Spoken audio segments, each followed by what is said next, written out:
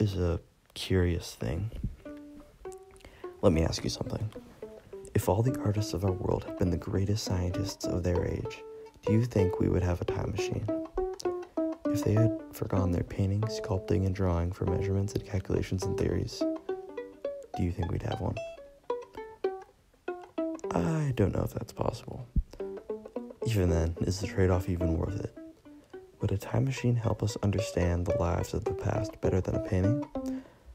Let's explore that by looking at Van Gogh's 1888 painting, Farmhouse in Provence.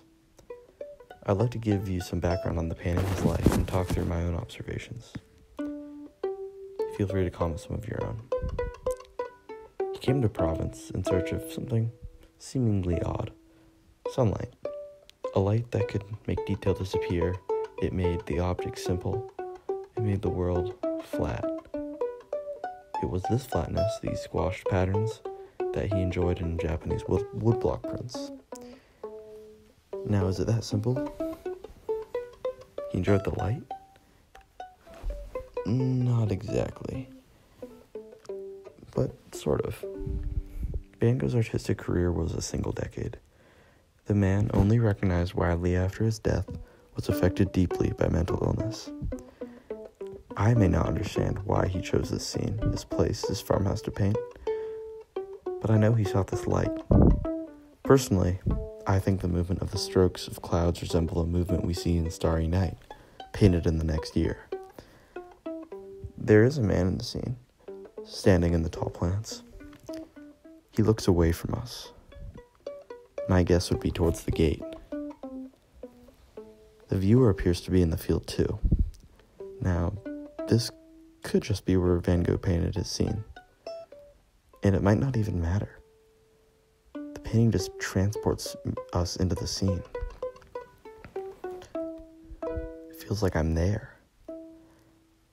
And something also interesting about the painting is that the yellow seems to infest itself into the sky, and the color of the dead or dying piles lying beyond the walls of the farmhouse are strikingly similar to me to the supposedly living piles of the mysterious man stands among.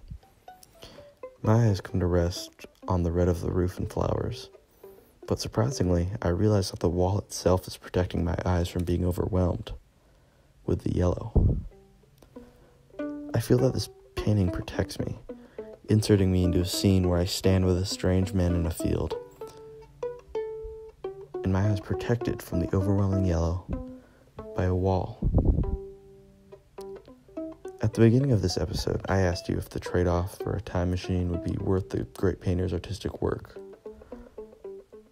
Could we see and understand our world better with one? A time machine? I don't think so. I think this painting may transport us there on its own, or at least where there might have been for Van Gogh, better than a time machine. We see and experience his world through his lens. Right now, it feels like we can't even appreciate our own world through our own lens. Why would we want to add more complications, more necessary interpretation to it? He's done it for us. So I have a challenge. Let's try to appreciate the beauty in our own life. Squint your eyes and notice the fascinating blend of colors around you, even if it seems simple or kind of lame. It could be great. It could be a wonderful blend that you see suddenly has an interesting sort of tone to it. There are some events we might want to be there for, but for right now we can be here, wherever that may be.